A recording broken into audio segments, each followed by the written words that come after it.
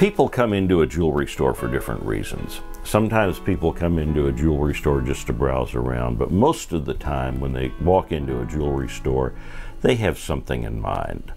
And not necessarily wanting to purchase a piece of jewelry, but they have a project in mind. Like the clasp on my necklace keeps catching my hair, and that's where a jewelry expert comes in. That's what we do. You know, it's like having a suit made. You come in, you get a fitting. It's the same thing with jewelry. You come in and get a fitting. See if everything is right.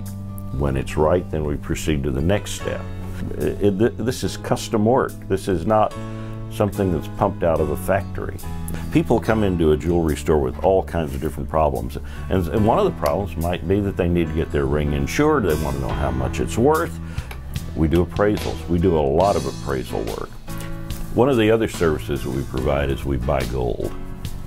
People have in their drawers, in their bureaus at home, got all this old jewelry that is laying there, not doing anybody any good. They haven't worn it for 20 years, it's just laying there accumulating dust.